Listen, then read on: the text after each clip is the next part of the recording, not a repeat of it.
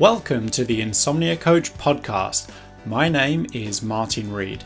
I believe that nobody needs to live with chronic insomnia and that cognitive behavioral therapy for insomnia, CBT-I techniques, can help you enjoy better sleep for the rest of your life.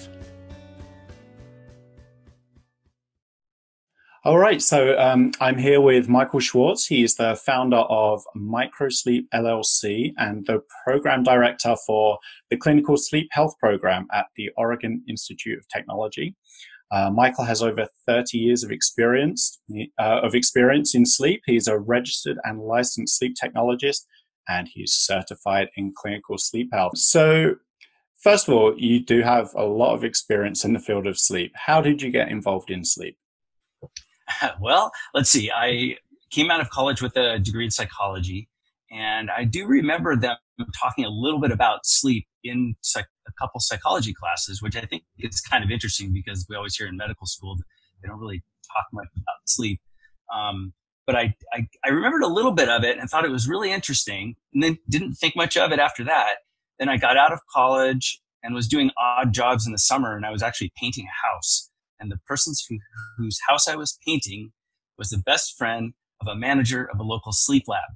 And the lady stuck her head out the window and said, "Hey, Mike, are you a night person?" And I said, "What do you mean?" She said, "Well, there's a job as a sleep technician down the road. Are you interested?"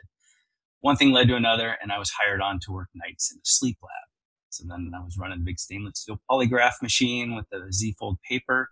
And then that was in the mid to late 80s, and started off down in Southern California and then just went on from there.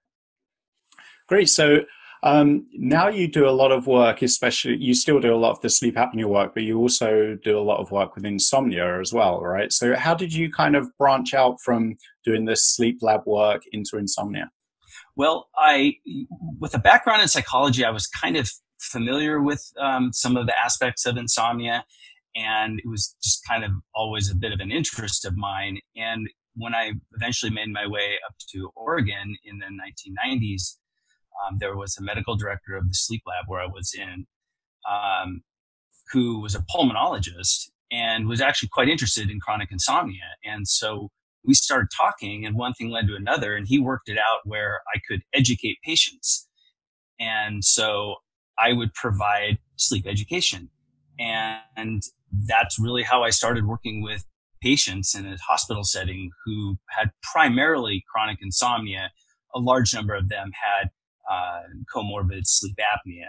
So it was kind of a combination type of patient that I was educating. And it was mostly sleep hygiene, but there was some of the other components that are a little more helpful for chronic insomnia that I was allowed to phrase in my own way with the support of the medical director. So I felt very fortunate because it was a very interesting way to get into the field for me. Mm-hmm. So on a typical week now, like roughly how many people with insomnia are you seeing, are you working with? I probably start with about 4 or 5 new clinical patients with chronic insomnia. I often see them over the course of a month, about 3 different times. And then in my online work, I might just see, a couple a month. It's kind of a side thing that I do for actual kind of sleep coaching. So primarily in a clinical setting where I see patients with sleep disorders, including chronic insomnia. Mm-hmm. So, like me, you are a true believer in cognitive behavioral therapy for insomnia, CBT-I, these techniques. How did you progress from sleep hygiene onto CBT-I in particular, and why is it that you think CBT-I is so effective for chronic insomnia? Well, it really gets down to what is hygiene. Hygiene is something you do to prevent something. So if someone is in front of you and they are struggling with chronic insomnia, sleep hygiene, it doesn't work, not in and of itself. As we all know who are in the field, that right. When you look at a study, on insomnia, sleep hygiene is kind of like the control group. So it's not expected to really help much at all. But it does provide a way to keep insomnia at bay, if you will. In the 90s, when I started working with patients, I quickly realized that. And I was also researching on the side and working with the medical director as well. And we kind of realized, we got to go beyond this sleep hygiene, really help these people. And a primary focus was to get them off of sleeping medications. Ambien was becoming very popular at the time, and it was quickly being discovered that there were some problems. So that's actually a really good comparison between sleep hygiene and CBTI. I mean, I completely agree with you that sleep hygiene is good, perhaps as a preventative measure, but once you're already down that rabbit hole and you're experiencing chronic insomnia, it's probably not going to help that much. And I mean, all the studies kind of confirm that, which is unfortunate because for a lot of people, it's the first advice they get with chronic insomnia, so then when it doesn't work because that's not its intention, we become really worried that we're kind of beyond help. And we can also, a lot of people I talk to, I'm sure you've experienced this as well, is they think that CBT-I is the same thing as sleep hygiene. So they immediately discount it if they're lucky enough to even come across it in the first place. Probably like you, one of the first things I often hear is, oh, I don't do this, I don't do that, I do this, I do that. And they're basically going down a list of sleep hygiene, probably because it was on a handout they got from their doctor. Oh, yeah, absolutely. Or maybe their neighbor shared a website with them or something like that. And so, yeah, like you said, they are often frustrated in part because they got those instructions right off the bat. Mm-hmm. They thought, oh, if I just do these, my sleep will improve. And they kind of do them and their sleep doesn't really get affected. And they've, taken out some of the things they like to do. They like to have, a cup of coffee in the afternoon with their friends, or they like to, maybe do a kind of a casual social thing, but they withdraw, and, all that just makes the insomnia worse. Yeah, that's good. That's something that I'd never really considered before. I mean, I did recently record a video just to remind people that it's okay to drink coffee if you have insomnia, but now you've just mentioned that. Sleep hygiene really is all about kind of controlling your life in more of a way that CBT-I does. I think CBT-I controls your life at night, but sleep hygiene controls your life in the day. And this has just occurred to me, like just talking to you now. Yeah, that's true. And I do think it's important, caffeine is kind of a strong, potent chemical. I mean, I don't like to dismiss it. It will make your sleep, I believe, a little less deep if you have a moderate to large amounts in your system while you're sleeping. Mm-hmm. And that's something I do remind patients that, some people do fall asleep with caffeine, but, I don't think their deep sleep percentage might be what it would be if they didn't have so much caffeine. So I do kind of like to make sure it's reasonable. Right. Like I think I've heard you say no pot of coffee after dinner or something like that. Absolutely. But clearly it's not something to be scared about, Yeah, absolutely. It's involved with social things, because social things are important for people to be engaged. Yeah, absolutely. I mean, when I have clients fill out a sleep diary, I actually have a section in there for like caffeine consumption, and I've never had one client where I've looked at their sleep diary and been, oh, it's obviously the caffeine that's the cause of their insomnia. Most people drink moderate amounts and they're done by like noon. But I'll still have people concerned. They'll say, oh, I drank 1 cup of coffee at 9 o'clock in the morning. Do I have to give this up? So I'm kind of like, I don't know what your opinion is on this, but I'm kind of feel like if you're just drinking like 1 or 2 cups a day. Yeah, and everyone's a little different. If someone knows that they get pretty jittery with a little bit of caffeine, they're very sensitive to it. Yeah, maybe the last one at lunch is not a bad idea. But for someone who, is just something they like to do, I'd say make sure you're not having like a couple big cups after dinner, wrap up your last one before dinner and then, call that good. That always seemed to be reasonable for me. Yeah, absolutely. Okay, so let's get back on the CBT-I track. So what is it about, why is CBT-I so effective? Why do you think it works so well for people with chronic insomnia?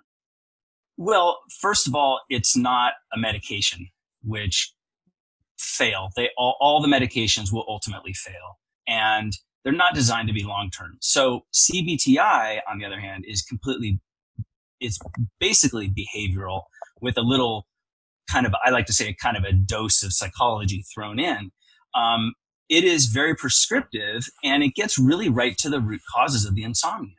It looks at that whole issue of effort to sleep, which I think is at the core of probably 90% of chronic insomnia, is people making willful efforts to initiate or reinitiate sleep.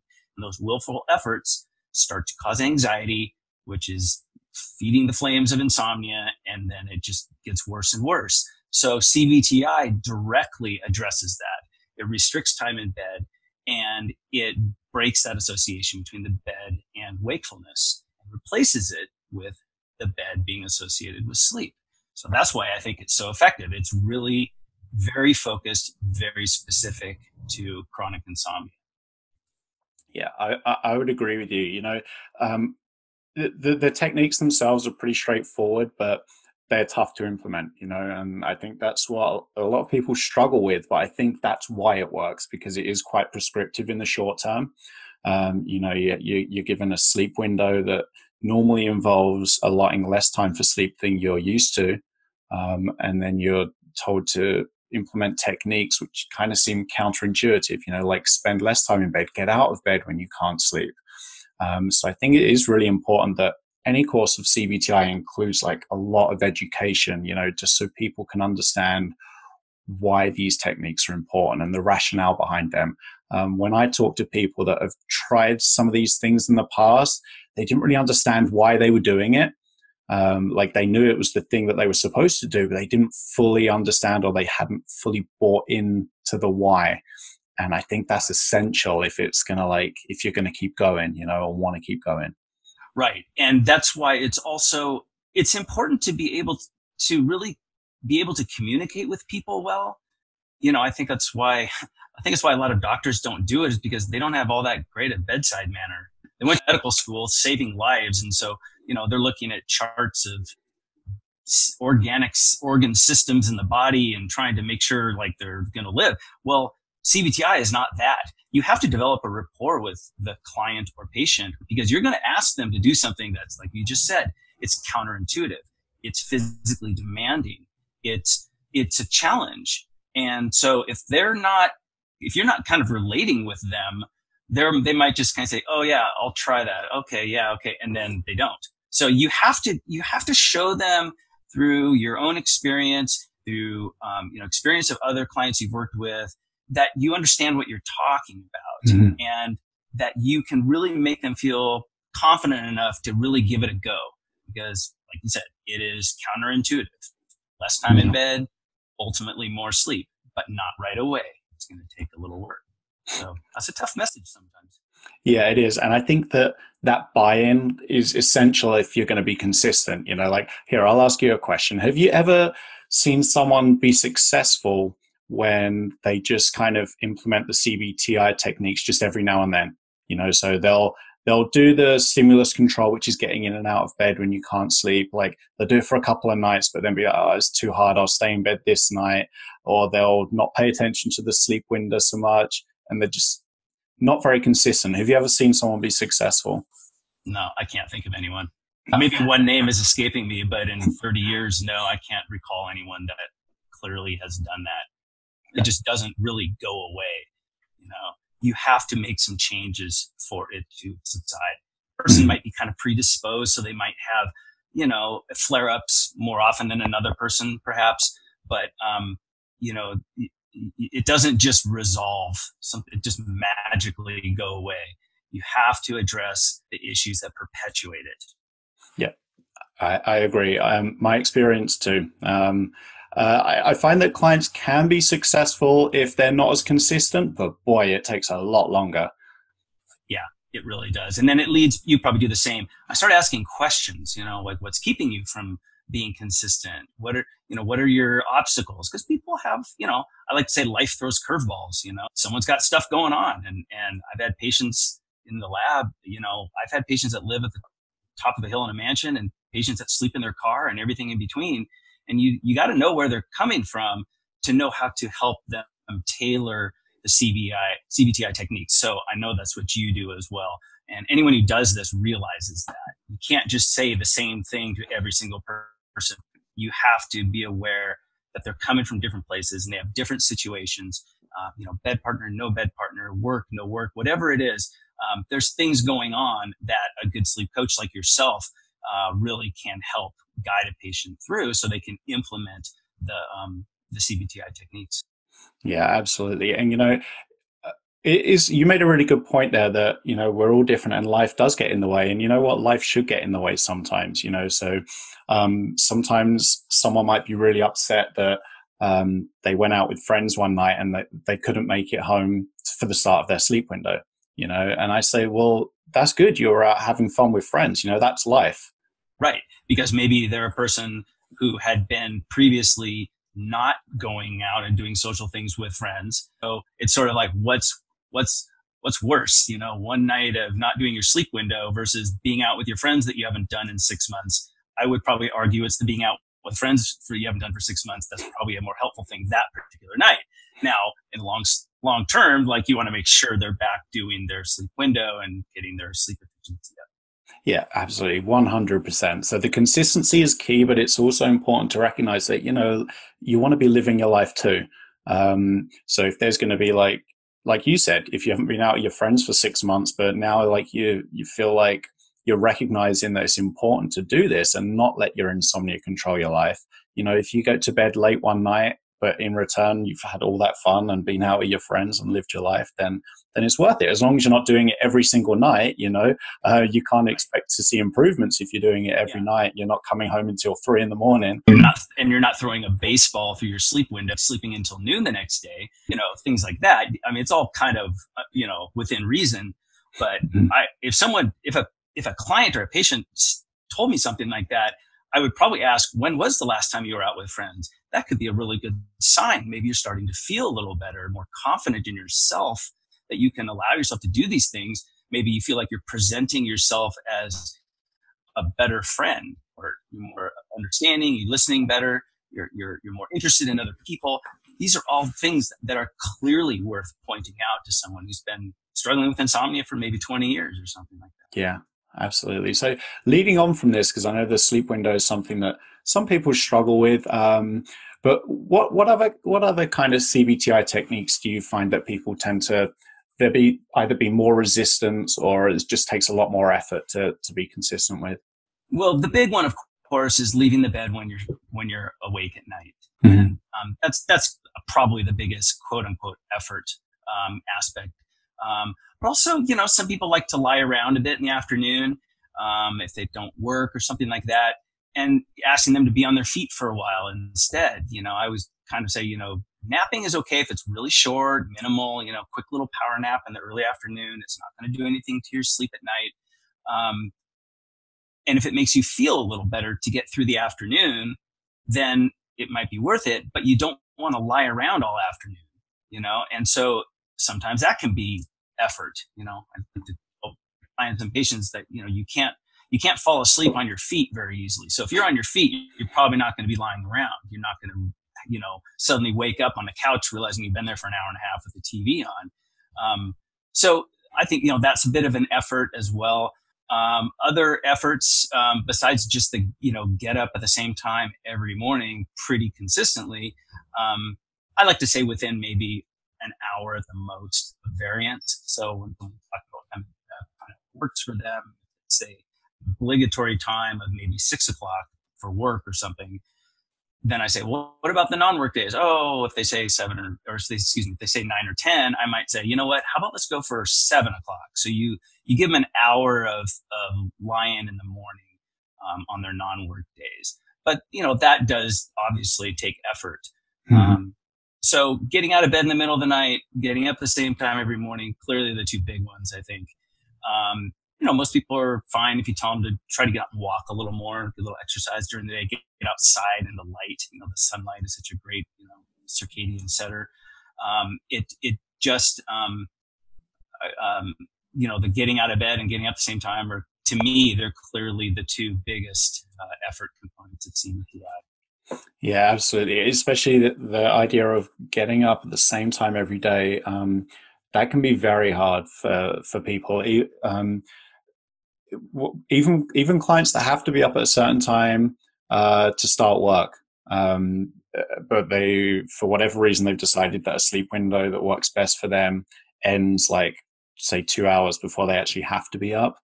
Hmm. That might just work out better for them. But then there's that eternal struggle in the morning of just like getting out of bed at that set time, and trying to resist that temptation to stay in. Yeah. And I've thought about this quite a lot recently. And what I've found is a good motivator to get you out of bed is to like create a social obligation. So if you have like a friend that's like a morning person, for example, arrange to meet for a coffee at the coffee shop at like 7 a.m. So that you don't want to let your friends down. You know that you have to be there to meet up with them. Right. Or if you go to the gym, meet your trainer or meet a friend at a certain time.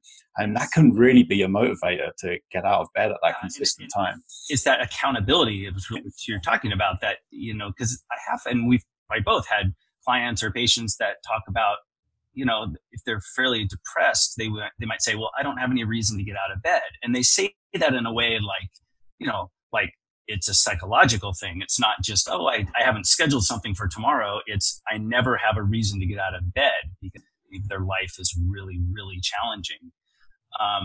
So, we don't do psychotherapy with CBT-I, but we do clearly talk to people about things that could be barriers to the behavioral goal, like getting out of bed at the same time. And sometimes it is simple things like finding out if they have a neighbor who checks in on them, or if they have, an exercise thing that they could go do, like you were talking about.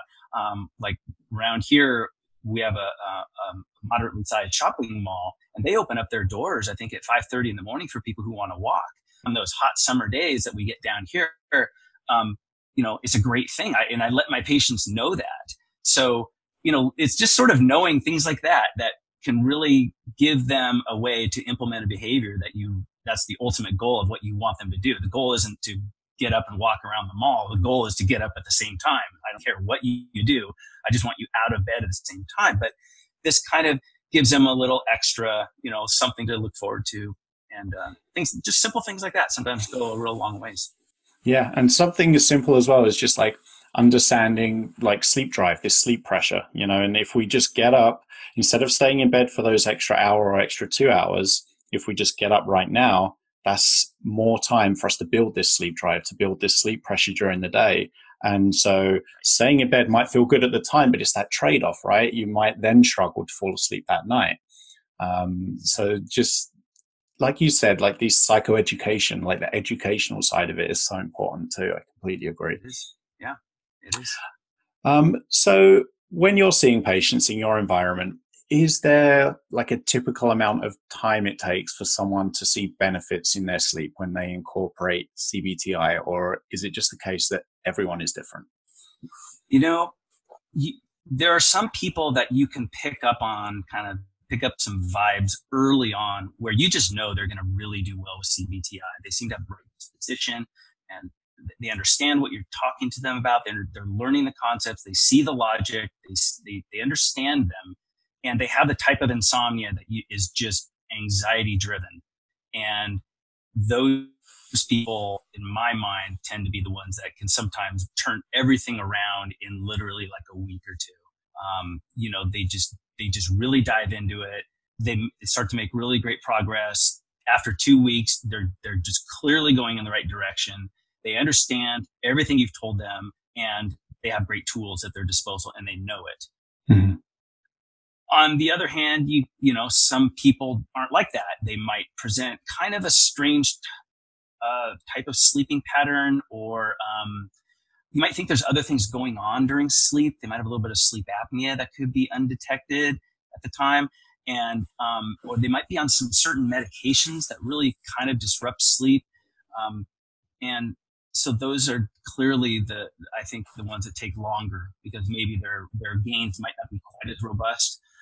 They can still definitely make gains, and I let them know that. But that would be someone I would probably have to kind of look at in a bigger picture.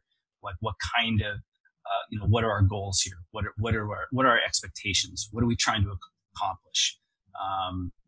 Maybe someone who's, in their mid to late 80s or in their 90s, perhaps, they have a lot of mobility issues. medication things going on, it's kind of like we want to make sure we're not trying to, do Herculean things here. There are issues of, suggesting people get out of bed at night. I'm sure you do the same thing. You always want to make sure mobility is good. And if it's questionable, then maybe it's sit up in bed instead of getting out of bed. Things like that. That would be a type of a person that I might not expect to respond real robustly or quickly. So it can take anywhere from maybe 2 weeks all the way to, I've worked with people off and on. Well, you probably have done longer than I have, but maybe 3 or 4 months, something like that. And I try to get them at least going in the right direction, especially in the hospital setting where I do the education. The hospital isn't just saying, have them come back as many times as they want. It's more restricted. So anyways, that's kind of my experience. It can be maybe a week or two at the shortest, to sometimes, a few months. They really are working on it. Yeah, I had to ask you that question just because it's a question I get a lot from clients and non-clients. They always want to compare their progress to the progress of other people, and I try and deflect from that because we're all different. But it's such a common question. I wanted to ask you just to get your viewpoint. So I just tell them, well, everyone's different. If you're consistent, you'll generally see some kind of improvement within a few weeks. But in terms of whatever your definition of success is, that could take many months of consistent implementation. Yes. And it's so important not to give yourself this time plan. I need to be better within 4 weeks or within 2 months or within 3 months, because you're just putting unnecessary pressure on yourself. Right. Exactly. And, qualifying things with, well, it kind of depends on the person. If the person says, how long will this take? I say, well, how much effort are you willing to put into this? Mm-hmm. Let me describe what I'm asking you to do, and then you'll know how long maybe it will take based on what you really want to do. And so that's part of the equation as well for how long it might take. Yeah, absolutely. And it's important too to have realistic goals. When I have a new client enroll, if they tell me, well, my goal is to get 8 hours of sleep every single night. Well, the first thing I have to do is kind of explain that would be really unusual for, first of all, to get 8 hours of sleep, and then to get that every single night of the week. That would be pretty incredible, because not many people can do that. No, it's, teenagers aside, when someone starts talking 8 hours of sleep, we both know it's not what's normal. And, you get longer than 8 hours, then, there's some studies that show it's not necessarily sleeping longer. So, that whole duration of sleep, I try to I don't really get into it because it doesn't really matter. How long do you sleep? It doesn't ultimately matter. All that matters is your sleep decent quality, and is it not elusive? If your sleep is elusive, that's a problem. If it's not good quality, like you don't feel good when you get up in the morning, or you don't hold your energy level during the day, that's not good either. Those are the two big things. I don't care how many hours you say you slept, because, of course, the reality is they probably don't know actually how much they sleep. The trackers, whatever, not real accurate. And no one really knows truly night to night how much they're actually sleeping. So it's not something worth focusing on to me. When you can ask yourself, how do you feel? That's really the ultimate question. Yeah, I could not agree with you more. I think sleep quality is really all we should ever judge our sleep on. If we feel good during the day, we're not feeling excessively sleepy during the day, we feel like we're productive, then the chances are it's 99% of the time you're going to be sleeping just fine for your individual sleep needs. Yeah. As long as it's not elusive, it doesn't feel like it takes forever to fall asleep. You don't feel like you're awake forever in the middle of the night. These things these are goals to work towards. I like to use the word elusive. Make sleep less elusive. So, just make sure that falling asleep feels like it happens reasonably easy. And getting back to sleep in the middle of the night also feels reasonably easy. These are goals to work towards because they reduce anxiety.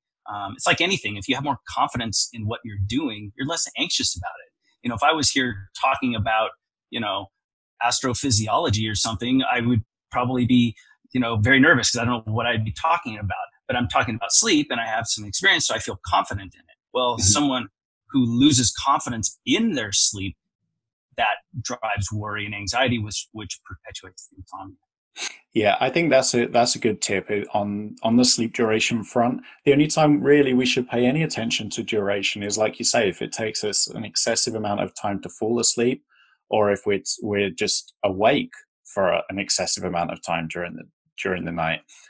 That's the only time really, but that's obvious, because if you're struggling to fall asleep at night or you're struggling to stay asleep, you're going to feel lousy during the day. So it still just comes back to how you feel during the day as being the ultimate guide, Exactly. right? It's a very introspective thing. I encourage my clients and patients to be introspective. You're the one who answers the question: how do I feel? How easy is sleep? How difficult is sleep? Trying to track it, trying to gauge it in other ways, focusing on a duration of sleep, all of that just makes things worse. And so getting someone to be introspective can be sometimes challenging. Yeah. So in your work with patients with insomnia, do you have any success stories that you can think of? Like, was there someone that just seemed to really struggle with implementing the techniques? They maybe relapsed a few times, but they stay committed and they managed to get their sleep back on track. Yes, the relapse thing is it can be a challenge. I know I have had patients who have relapsed, maybe make some initial gains, and then they kind of stop doing the techniques that I gone over with them, and then you quickly kind of realize that they're not progressing because they're not doing the techniques. Mm. Um, there is one. I remember a patient I had. This was years ago, probably 15, maybe 20 years ago, that I'll never forget because one of the he was a big strapping guy. All right, big tough guy. I think probably Mm. run the forest line, probably a lumberjack or something. Big tough guy. So he came in and he was really struggling with sleep, really having trouble getting to sleep. And he came in, and I'm going through the techniques with him. And one of the techniques that we typically at least introduce is the idea of kind of that worry time, that writing things down during the day to kind of process things that might be on your mind at night. Kind of a big proponent of that because your brain physiology changes. When you get drowsy, that prefrontal cortex logic stuff kind of goes out the window, and you're more kind of brainstem, amygdala, emotional person. So I was getting to that point when I was educating him, and I kind of dismissed it. I thought, oh, this guy, he doesn't have any worries. I mean, look at him. He's like as tough as nails and all that. And he wasn't making really much progress. I started some sleep restriction and all that, but you could tell he kind of just had a lot of trouble in bed. He kept talking about an active mind. It started to come when I saw him the second time. So I started asking him more about it. And he had some real issues that he was pretty worried about that weren't necessarily sleep related. Some of it was sleep related. And a lot of the people that you work with and I work with, the worry of sleep has reached the top of the list, right? It's at the top. I'm worried about my sleep. This guy, he wasn't at the top. He had some other things that I realized maybe could benefit from writing them down during the day, taking 5 or 10 minutes at lunch, processing some things, writing a few ideas, some possible solutions, and kind of taking more of an active approach during the day when you're thinking a little more clearly. And that turned out to really help him. He commented that was probably the big thing that really helped him with everything else with CBT-I. And so what he taught me was that you can't assume things about your clients or your patients, because as soon as you assume something, you're going to get surprised. If you start to get in the routine of, oh, I know this kind of patient, oh, I know the kind of client, I know who they are, I've dealt with this, you're going to get surprised. Because sleep is kind of it's like a whole life thing. Anything can really affect it. So you kind of have to pay attention, even with people, clients or patients that you feel like you've talked to before. You feel like you've met this kind of person. Maybe, maybe not. So I'll never forget that guy. And I always, with every CBT component, I always make sure I give it due diligence, no matter what I think of the person sitting across the table or on the other side of the screen from me. Yeah, I think I think this is another reason why CBTI is so effective, because is a combination of techniques. It's not just one technique, So someone might respond really well to just sleep restriction, which is a terrible name, like just having a shorter sleep window that more closely matches how much time they sleep. And they may not even need to implement stimulus control because just shrinking down the sleep window immediately gives them more consolidated sleep. But Absolutely. someone else, the sleep window may not be effective by itself, but once they combine it with the stimulus control, then it helps. Other people, they might still be struggling because their minds are just racing all night long. And so kind of reallocating that thinking time to a period during the day can be really helpful, like you've said. And I think this is just part of the beauty of CBTI because it has something for everyone in there. Yeah. And you really have to, yeah, exactly. You have to look at everything. I like to joke, I have, an endless wall of hats that I wear, when I'm talking to someone about their sleep. Sometimes you're kind of their friend, their coach, they're the sympathetic person, the empathetic person. You kind of have to play all the roles depending on the person and depending on their situation. Let me ask you this. When you're working with a patient and you're going through a course of CBTI, do you tend to find that their progress is completely linear, i.e. every single week they do a check-in or every 2 weeks they check in, it's like improvement, improvement, improvement, improvement? Or do you see some improvement, then some relapse, then some improvement, then some relapse? The short answer is yes, all of the above. I, I usually see some progress after maybe an initial visit and then they come back a couple weeks later. But I let every person I work with know that initially it's not uncommon to go backwards. That first week can be challenging and your worry might even go up because, you're doing what you were asked, but you don't necessarily feel better right away. And you're really wondering, is this working? And that can cause anxiety. So I just kind of give them a heads up, and the analogy I like to use, it's kind of like, if someone was not physically fit and they started to go to the gymnasium to get fit. First couple times, not fun. You're tired, you're achy, you're sore. Someone's, barking at you to lift this or move that way or whatever. It's just not necessarily all that enjoyable. But then you hang in there and like all kinds of training, even physical training, and you start to feel a little better. And then the kind of the holy grail is you then start to look forward to it. So sleep is kind of like that. CBTI is kind of like that. I find the first week or two, if someone really dives into it, it can be a little bit of a dip, and then they kind of are turning the corner by the time I see them maybe at a couple weeks out. The first week, I kind of don't even really like to check in with them too much. I might after a couple of days just to make sure they understand, they have a plan, they know they're getting started or they're going to get started like tonight or something like that. But then I know there's a few days or nights where a lot of people just kind of want to sort things out. You got all the, you got the whole prescription right there. Here's the behavioral things to do and just work it out. You might need to work out some things that you don't need to necessarily talk to anyone about it. So after a couple of weeks, they've usually turned the corner. And then, like I said, they start to feel a little better. And then the holy grail, which unfortunately, a lot of us who work with people with chronic insomnia, we don't necessarily get to see these people at this point where they're doing so well on sleep. They don't really need to talk to you and they enjoy sleep. They look forward to going to bed.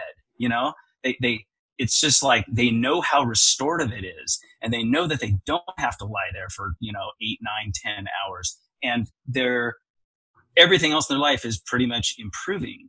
Health, psychology, whatever it is, that's kind of like the ultimate, that's the holy grail, right? But unfortunately, we don't often get to talk to them at that point. They're kind of on doing their thing and good for them and they should be. But that's how the analogy I use is kind of like, if you're out of shape and you become fit. Yeah, I like the analogy. Here's another reason why I like this analogy is because, all right, so say you're going to the gym to get fitter. It's hard at first, but then as you start to recognize the gains you're making, you feel good, but then maybe you have an injury and then you have a bad time at the gym, just as like you might have a bad night of sleep. You don't really want to just dwell on the fact that, all right, that one time you went to the gym, you got an injury, so now we have to call it all off.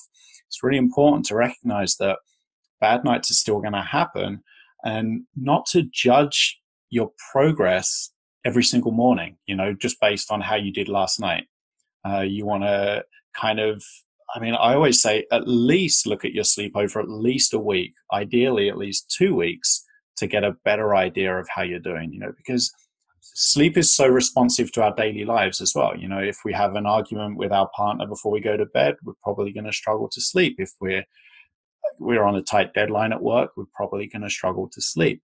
And if we've got this really deeply entrenched insomnia that we've had for years, if not decades, it's going to take time to shift that, and so it needs this consistency with the CBT-I techniques.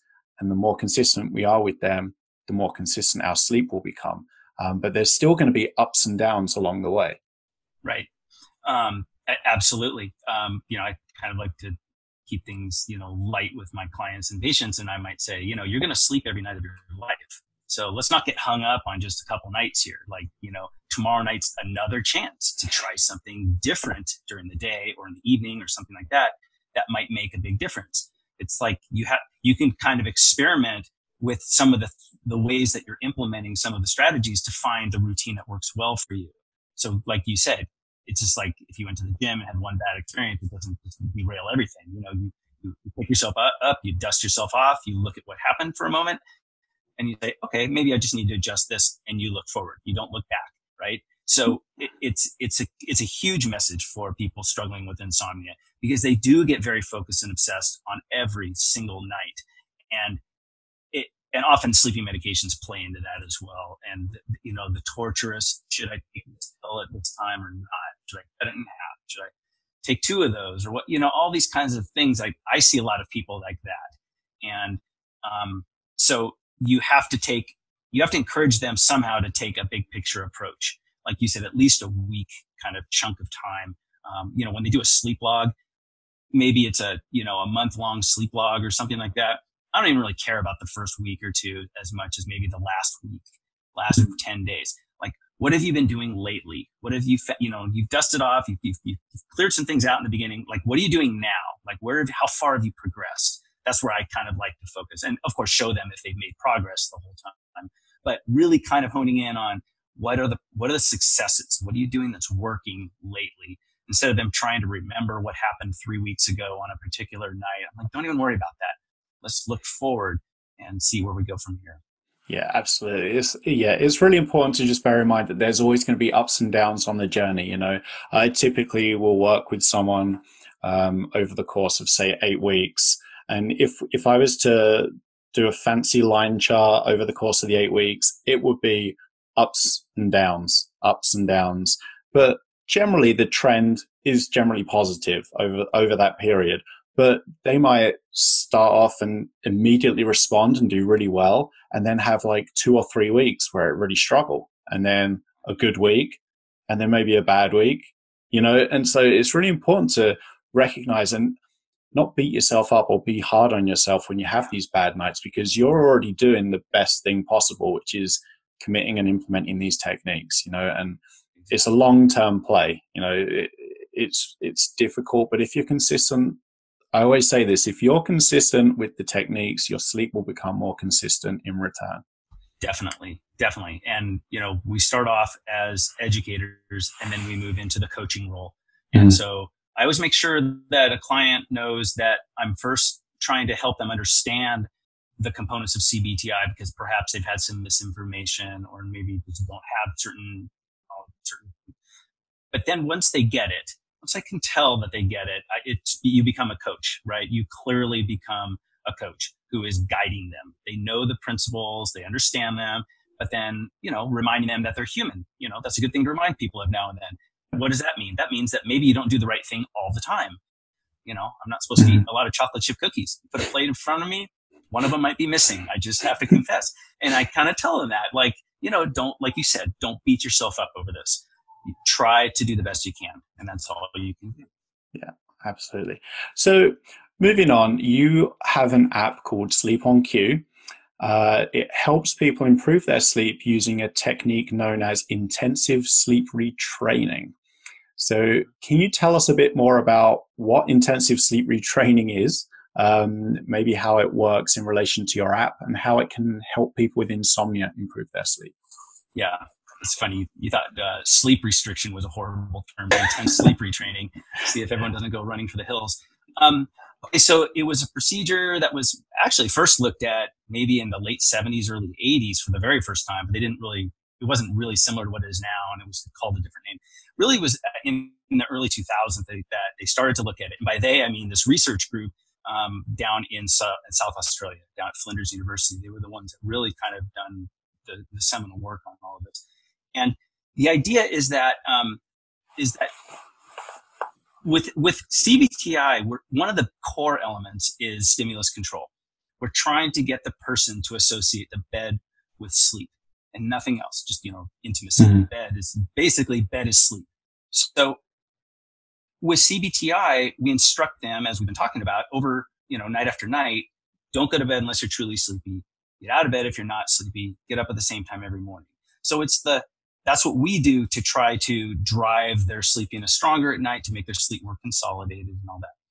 And so the thinking by this research group was, well, what if we can do something maybe that's even more intense, possibly even more efficient than that? Because the idea is that with stimulus control instructions, the person is probably only getting one rapid sleep onset per night. Like if they lay there and they're having trouble sleeping, they get out of bed and they go read for a little bit, they come back to bed, and maybe they lay there for a while, then they get out of bed. Eventually they fall asleep quickly. That's the one time that night they're going to have a rapid initiation of sleep. And so that's the goal. The goal is to get them to fall asleep quickly, or back to sleep quickly. And so they said, well, what if we kind of structured this and said, what if we give someone a little bit of time for maybe like 24 hours, an opportunity to fall asleep, just a short opportunity, 15, 20 minutes, something like that. And then if they do fall asleep, we'll wake them up, get them out of bed. A few minutes later, put them back to bed and have them do it again for 24 hours, bedtime to bedtime. So that's kind of what intensive sleep retraining is. It's repeated short opportunities to fall asleep. And additionally, it's with awareness feedback. And that's a real important component of it. So the way it works is that, you're starting around bedtime. The person, the way the studies were done, it was in a sleep laboratory with wires on their head and the whole record your sleep thing. And they gave them 20 minutes to fall asleep. If the person didn't fall asleep in 20 minutes, they knew that because of the brainwave recordings. They went in, told the person, well, you didn't fall asleep, get out of bed. Or they asked them, do you think you did fall asleep? And the person says, well, no, I've just been laying here. Okay, you're right. Get out of bed. And then they came back on the half hour and did it again. The other scenario was the person did fall asleep. Say they put them down for a first nap at bedtime. The person does fall asleep within the 20 minutes. They make sure they get a couple minutes of sleep recording going, so they're really sure. They go in, they wake the person up. They say, do you think you just fell asleep? And the person either said, yeah, I think so, or no, I don't think so. And then they're given the correct answer right then and there because they know they have the brainwave recordings going.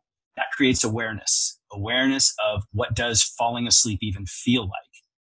Then they say, okay, now that you know if you're right or wrong, get out of bed for a few minutes, come back on the half hour, do it again. So those are the two scenarios. Either they fell asleep in a sleep trial, as they call it. Either they fell asleep within those 20 minutes or they didn't fall asleep. Either way, they're asked, do you think you fell asleep? Given the correct answer, kicked out of bed for a few minutes, back to bed on the half hour. So that is the intensive sleeping technique. At time to bedtime. So then after 24 hours, they say, okay, you're done. Put them in a taxi, take them home, and they sleep. They found that it was comparable to sleep, stimulus control group. And in fact, they found that when you added stimulus control to intensive sleep retraining, the effects were even enhanced. Because you can do a 24-hour intensive sleep retraining procedure, and then from that point forward, for a few weeks, have them do regular CBT-I. It doesn't preclude them doing CBT-I. It's a way you can almost start off doing CBT-I with it.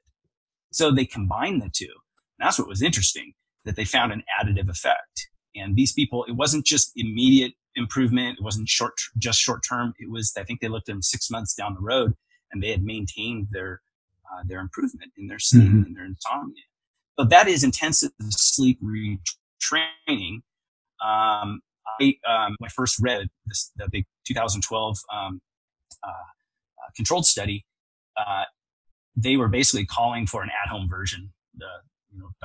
Two famous insomnia sleep researchers, Dr. Glovinsky and Spielman, who, by the way, kind of coined the 3P model thing of insomnia. They concluded with a review of the study, and they said, this is really good. We need to be able to do this at home. Someone needs to come up with a way to do it at home. And I remember staring at that paragraph for about 5 minutes going, yeah, someone does need to figure out how to do this at home. And this was in 2012. And so, there were smartphones around, but they weren't necessarily as common as they are now. They're getting pretty common. And so I tried different devices at first. I was to try to come up with a home version of letting someone give them an opportunity over and over to fall asleep and letting them know if they did fall asleep. Like that was what ISR is. So I start off with gadgets. Like one thing was like this ball that you'd hold in your hand, and I had an accelerometer inside of it and like a 9-volt battery and a wrist tether. And I had some guy down at the local community college working on it for his project. And I'd be down there every other day. I'd just be scratching my head going, there's gotta be a way to do this. Well, long story short, I decided to do a smartphone app. The smartphones have accelerometers. And what I decided was to use a call and response method. So what the app does is it guides you through these repeated short sleep opportunities, and it sends you an audible tone to which you have to respond. And the way you respond is by laying in bed, doing this short sleep opportunity. And when you hear a tone, you give the phone a slight jiggle, very slight. The accelerometer is like cranked up to levels that I forget even how to describe. But trust me, it's very sensitive to movement. As long as you're giving the phone a little jiggle after each tone, the app knows you're still awake. If you stop giving the phone a little jiggle, the app says, this person's fallen asleep. Then what it does, following the ISR protocol, is it vibrates to wake the person up. The person looks at their phone. It says, do you think you fell asleep? Yes or no? You tap a button, yes or no. And then it tells you the correct answer. Either, yeah, you're right, you did fall asleep, or no, you're incorrect, you didn't fall asleep, or whatever combination it was. Then it says, now get out of bed for a few minutes, and there's a little countdown timer, and then 3 minutes, I suggest, and then they come back to bed. So just enough time to maybe use the restroom and grab a sip of water or stretch or something. And you're back to bed and you do it again. So that allows you to do more nap hour. You can stack more sleep trials per unit of time by my app. And the last thing that my app does that helps with doing more sleep trials in a short period of time is that it varies the amount of time it gives you time. So in the research, they did 20 minutes. 20-minute opportunity, that was fixed. Every sleep trial on the half hour, that was fixed. My app, if you fall asleep during a sleep trial, the next sleep trial is slightly shorter. And it keeps getting shorter as long as you keep falling asleep. If you don't fall asleep in a sleep trial, next sleep trial is slightly longer. It adds just a little bit of time. So it's constantly varying as you're doing your, it's a way to get a lot of sleep trials in, which is why I suggest when people get the app, maybe they only do it for, 15 or 20 sleep trials starting around bedtime, which might take them into 12:31 in the morning or something like that, until they're just kind of sick of it. And when you're sick of doing sleep trials, just put your phone down and sleep. It's not meant to put you to sleep, right? Because nothing will, as we all know. But it's not a gadget. It's not a gimmick to say, oh yeah, listen to these ocean sounds and you'll drift off to sleep, or these binaural things or whatever it is. It's just sleep training. It's really stimulus control kind of amplified. And so I personally think it's a great thing to do while a person is waiting for their delayed bedtime, maybe through their sleep window. If they're instructed maybe to go to bed at 12:30 or 1, instead of like sitting around watching TV where you might tend to doze on the couch or something like that and not realize it, or you might be just like kind of fidgety, wondering what you're going to do with your time. Maybe go to bed and do some sleep training for 90 minutes or something like that. Maybe do 10 or 12 sleep trials. It gives a person a way to kind of practice falling asleep, is really probably the best way to describe it. At the end, they get a graph. It's a bar graph, and it shows how well they did falling asleep and how well they did with their awareness of whether they fell asleep. It's kind of just a simple little bar graph. So it's called Sleep on Cue, kind of a play on words, right? I mean, no one sleeps on cue. But it's the only way to do intensive sleep retraining with a standalone app. You don't have to buy, there's no wearable, there's no extra gadget. The app just is what it is. There's no things you got to buy, no in-app purchases and things like that, like buy a game, buying stuff, nothing like that. There's no advertisements. It's just, me on the phone with some researcher or with some, programmers for the better part of a year in the middle of the night trying to explain what I'm talking about. Yeah, it's just it takes some effort. People will say it's effective. You have to be pretty focused to do it. It's kind of like, I almost like to think of this. I'll use this. I'll finish with talk about the app with this analogy. I feel like I invented the hill. By that, I mean, if you're not fit and there's a hill, you can run up and down it as many times as you want. You'll probably eventually get fit. So I invented the hill for sleep. You have to run up the hill. You have to do the training. It's not, you can't just look at the screen. That doesn't do anything. In fact, you rarely look at the screen when you're using the app. Most of the time, you're just holding it in the bedroom and you're waiting for the tone, which you might use earbud headphones or something like that. You're just waiting for the tone to respond to. You're not engaged with the app. There's no programming things. You're not doing stuff on it. You're really just minimally engaged with it, with the screen. So it takes some willpower and effort, but the studies are pretty clear with intensive sleep retraining that there's a pretty good additive effect that could possibly enhance CBT-I in general, specifically stimulus control component. That's really interesting. So let's say that I decided that I've been struggling with insomnia for a long time. I want to give this a try. So I go to the app store, I download it. Is this something that I would be doing every night for like a number of weeks or a number of months? Or is it something that I can just expect to do for a couple of nights and then I'm done with it? So the way I answer that question is to look at the original research in intensive sleep retraining, ISR. What they did before the person came to the laboratory to do the 24-hour procedure, the night before at home, they were sleep deprived. I think they gave them 5 hours of time in bed, and that was it. So they showed up to the lab the next night around bedtime already kind of tired, extra tired. So one thing I don't do is tell anyone who gets my app, sleep deprive yourself, and then use my app, because no one puts their car in a ditch, I get a call from a lawyer and my life ends. So what I say is, if you happen to have a rough night, which, someone with insomnia is saying, okay, got that checked off nightly. Okay. But if you have a particularly rough night, the next night might be a really good time to do a little bit of sleep training around bedtime. Your natural sleep drive might be a little bit stronger. And that's what they were trying to do in the research, drive up their homeostatic sleep drive to start off these sleep trials. And then if you think about it, over the 24 hours that they did them in the laboratory, not much sleep was accumulated. They only let them sleep a couple minutes when they did fall asleep in a sleep trial. Do you follow that? So by bedtime the next night, they hadn't really gotten much sleep over the last 48 hours. They were pretty sleepy. So with my app, I say, you know what? If you have a rough night, you might try doing like 15 or 20 sleep trials or something like that. I think it gives a person a good experience of what the app does. They start to kind of, it's sort of hard to describe. It's kind of non-specific.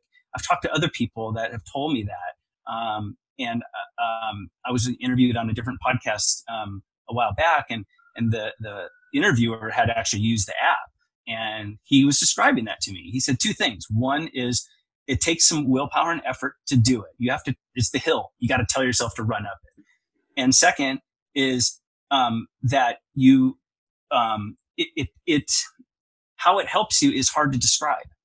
Because I said, oh, did you find that it helped you more with falling asleep rather than getting back to sleep in the middle of the night? And he said, no, actually it was kind of equal, which kind of surprised me, because the research mostly focused on trouble falling asleep, that type of sleep onset insomnia. They didn't really look at the getting back to sleep in the middle of the night thing. And I think they're going to be looking at that. But the interviewer, the podcast interviewer, he described that. He said, no, that was kind of equally as helpful. And it was really helpful. It was uplifting for me I got some good, feedback, direct feedback that even helped with that. So, I think that, it's hard to verbalize how it helps with insomnia. But it's really, I look at it as, if you really want to do something direct with your insomnia, like you just want to cut right to the chase, you want to start working on it right away, it might be the thing to try. It's definitely like an awareness thing, an awareness about getting sleepy, that is maybe lost in someone who struggles with chronic insomnia. Like you said, they say, oh, I never get sleepy. We've all heard that from people. I never get sleepy. I don't even know what sleep feels like.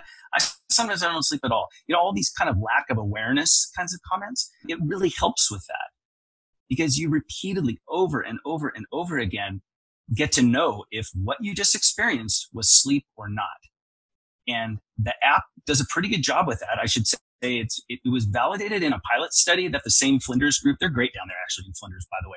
I want to comment that shout out to all of them, Dr. Lack, Hannah Scott, all of them, really great researchers. They were really helpful with me, and they did some actual independent research with my app. And one thing that they did that they studied was how good is the app at detecting sleep onset? I mean, that's a core question. This thing vibrates and then says, do you think you just fell asleep? Well, how do I know that I actually did fall asleep? Maybe the app is wrong. And that's absolutely a possibility. The correlation was like in the 80s compared with PSG, with brainwave polysomnography recordings. And I was really, really encouraged when I saw that number, because what it correlated with was not stage 1 onset. That was lower. But then you ask humans to identify stage 1 and you get a lot of variability. You get stage 2, the next more stable type of sleep. Starting up, humans, as well as my app, both are much better at detecting that type of sleep. So and this all went back, I'm trying to bore you here, but I went back to research like from the 60s where they were looking at audible tones and your awareness of the tone. How did you respond to the tone? And what really came out of all that was when your brain starts to generate something called a sleep spindle, the little squiggly waveform that we see in stage 2 sleep, as soon as it starts to do that, you're pretty well cut off from your environment. You pretty much won't respond to anything. Not very well. Compared to stage 1, that first light transitional state to, someone might be in it for 3 or 4 minutes, and then you go and tap them on the shoulder and you say, do you think you were just sleeping? Oh, I wasn't sleeping. No, you just came in the room. What do you want? I'm awake. When you look at the brain waves, and the brain waves are saying that's all stage 1. You get to that sleep spindle stage 2, and the person is much more likely to say, yeah, I think maybe I was asleep.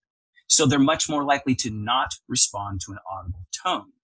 So I programmed the app in a way, giving it enough duration. And I even drew on my own experience with polysomnography, this field I've been in forever, of what is the brain doing?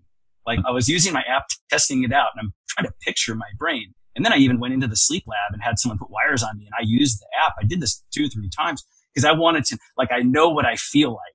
Like, I know, okay, so that would have shown this and that would have, and I was like almost testing it on myself. And lo and behold, when they did that pilot study, they found that it was a pretty strong correlation with the onset of stage 2, because you want the person to know whether they fell asleep or not. You want them to be able to perceive that. That's what the app lets the person get to that level before it wakes them up and asks them. So yeah, that's the Sleep on Cue app. All right, great. Well, so it sounds to me, correct me if I'm wrong, if there's anything you want to add, but it sounds to me as though this app could be really helpful for people that either feel that they don't have these cues for sleepiness anymore. If you say this statement, I don't get sleepy, then your app sounds like it's worth trying. And again, for more like this paradoxical insomnia, maybe, whereby you're convinced that you haven't been sleeping, but you've been told that you are actually getting some sleep, the app could be helpful there at helping you discern between sleep and wakefulness. Yeah, and I think the key term is awareness. It helps you improve your awareness, which in turn helps you actually fall asleep with less worry. And the app doesn't connect to the internet or anything like that. You can shut everything down on your phone and it turns into basically a gadget. I just needed it to do a few functions and have an accelerometer. That was really what I was looking for. If it was something other than a phone, I would have used something other than a phone. But right, because everyone has phones and, it's not that difficult to program things. Although this was a little challenging with some of the accelerometer features more than I realized. It's a gadget. You're lying there and you're using, or I should say a tool. I don't like the word gadget. It's a tool helping you learn what it feels like to get sleepy or to be asleep. And you train, just like you don't take the the barbell home from the gym after you're done to keep lifting weights throughout your rest of your day. You do it to train. And that's what the app does. It's for training, short term, a little while. And I think in some people, it's a great way to kickstart CBT-I. Great. Well, thanks for that. Thanks for telling us more about intensive sleep retraining as well, and clarifying some points on that. I think we should wrap it up now because I've taken a lot of your time. But let me ask you this: like, if there's someone listening to this or watching this, with chronic insomnia, they feel like they've tried everything, they're beyond help, there's nothing they can do to improve their sleep, what would you tell that person? I would tell them that they likely have not heard everything. What they have heard was possibly not described correctly. And if they're adamant that they've tried everything, I will even back up a step. I always make sure they've asked their doctor, is there anything that could just be sabotaging all of your efforts? Like, do you have this huge restless legs problem where your brain is just reacting over and over and over again, hundreds of times every single night? Well, CBT-I isn't going to help that much. Do you have untreated sleep apnea? Snore like a freight train. You can get the elbow to roll over, 10, 15 times every single night. All of these really strong signs of another sleep disorder. You got to talk to your doctor about that. Same medic, talk to your doctor. They could be sabotaging your efforts. But if all that's kind of under control, I like to tell people you haven't heard it all. You got to find someone like Martin Reed at insomniacoach.com and say, hey, I think I've heard it all, but can we go over it? Can you, let me know, is this what I should be doing? And chances are very possible that they have not heard it explained correctly, not been guided correctly, with CBT-I. My app, sometimes I might suggest they might read about it, see if it makes sense, see if they see the logic in it. Sometimes that's maybe more than someone wants to do if they're kind of getting really frazzled by their whole insomnia thing and it's just taking over their life and all of that. They might need definitely more of like a coaching aspect, a real structured CBT-I program. But if they're interested in the app, absolutely, that I would help like that. I would say that's the main thing. It's just, kind of politely letting them know they probably haven't heard or read everything. And if they kind of have, they might not have had it explained in a way that it's implemented properly. I guess that's how I would answer that question.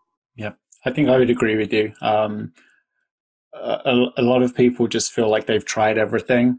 And I'll ask them if they've tried CBT-I and they'll say, what's that? I think partly that's the community's fault for not spreading the word about CBT-I more. And a lot of people go to their doctors and their doctors won't even mention CBT-I, so there's a lot of work to be done in terms of sharing these techniques and helping people recognize that there is a solution out there that works for the overwhelming majority of people. Like, if you go through a course of CBT-I that's implemented correctly and implemented consistently, it would be really unusual for you not to be able to get your sleep back on track. I couldn't agree more. A lot of doctors are in a hard place because even the ones that are aware of it, they don't have the time to go through it with their patients, and also they may not have anyone to refer them to. But then again, at the same time, there are some doctors out there who aren't familiar with CBT-I, and so they'll encourage their patients to implement sleep hygiene. And if that doesn't work, then maybe the next step is the sleeping pills, and as we know that they're not a long-term solution. Right. In my opinion, if a CBT-I program doesn't get into bedtime restriction and stimulus control early on, it's probably not an effective program. There's obviously education that has to be done initially. There's got to be some basic understandings of certain things, maybe your natural sleep drive, your circadian rhythm, some things like that kind of have to be clarified early on. But then it needs to jump into the core components quickly, I think, for someone to really realize a lot of benefit from the program. All right. Well, thanks for sharing your time with us and talking to me about this today. If anyone wants to know more about you, what you do, or wants to download your app, where can they find you and where can they find your app? So the easiest thing is just to go to my website, which is sleeponq, and that's the letter Q.com, where there's links to everything. There's links to the App Store, to the Google Play Store, and an FAQ about the app. So they can read more about it. And there's links to the intensive sleep retraining research. And then there's a contact me page. I don't really have a blog going or anything like that. I'm on Twitter a fair amount. But everything is really, it's focused around the website, which is sleeponq, like letterq.com. And I did do recently a 3 episode series on the app itself. So it's actually good timing. The last 3 episodes I've done are all on the app. That's great. All right. Well, thanks again for your time, Michael. It's been a really interesting discussion, and I hope it's given people a lot of things to consider listening to this. And really, my ultimate goal is really just to give people hope that they can sleep, that there are ways to improve sleep, and that they don't need to live with insomnia forever. Absolutely. And your Insomnia Coach website has been a huge part of that. It's immensely informative, and everything that you're doing with CBT-I is really, really helpful. So everyone go to Martin's website, insomniacoach.com. I also want to make sure to recognize the research team at Flinders University in Australia who did the original research. Were very supportive and helpful with my SleepOnQ app in providing a pilot study for its validation for recognizing sleep onset, and also to let you know that they have their own device for doing at-home intensive sleep retraining called the THIM device, THIM, like Mary, and you should definitely check it out. Their website is thim.io. So if you go to thim.io, you can read all about their device for doing at-home intensive sleep retraining. Thanks for listening to the Insomnia Coach podcast. If you're ready to implement cognitive behavioral therapy for insomnia CBT-I techniques to improve your sleep, but think you might need some additional support and guidance, I would love to help. There are 2 ways we can work together. First, you can get my online coaching course. This is the most popular option. My course combines sleep education with unlimited support and guidance and is guaranteed to improve your sleep. I will teach you and help you implement new CBT-I techniques over a period of 8 weeks. This gives you time to build sleep confidence and notice results without feeling overwhelmed. You can get the course and start right now at insomniacoach.com/online.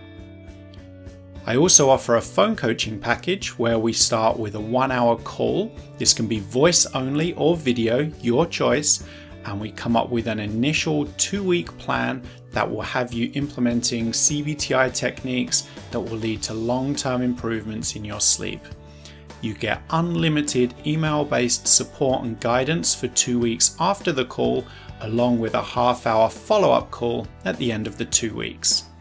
You can book the phone coaching package at insomniacoach.com/phone. I hope you enjoyed this episode of the Insomnia Coach podcast. I'm Martin Reed, and as always, I'd like to leave you with this important reminder. You can sleep.